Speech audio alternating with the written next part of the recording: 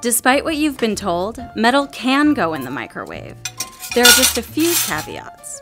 In fact, the microwave oven itself has metal in it. The cooking chamber walls and the mesh on the door, which keeps the waves from escaping, are both metal.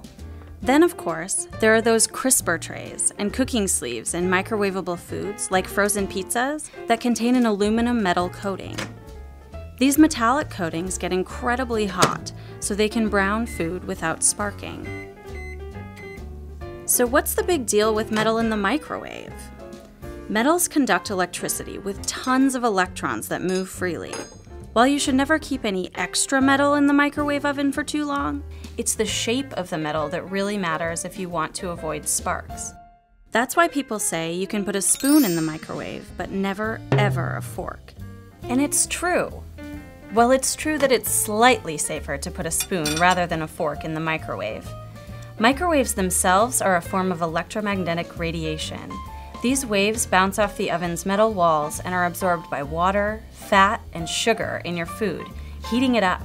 Put metal in there and the microwaves will cause the metal's electrons to move. These moving electrons can produce sparks and heat.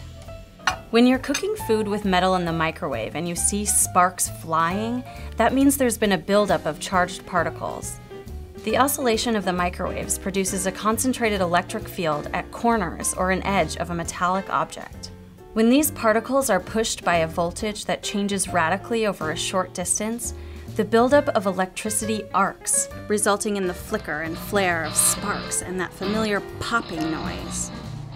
How does shape factor into this? In simple terms, spoons spread charge and forks cause charge to build up, which gives you sparks. You don't even need metal to elicit this sparking reaction.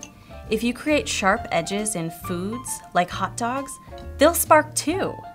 But don't think we're encouraging you to throw all of your smooth metal utensils in the microwave along with last night's dinner. Too much sparking can be dangerous, so you really should avoid putting metal in the microwave altogether. Just know that you can, for the most part, without causing a World War III level explosion. Well, probably.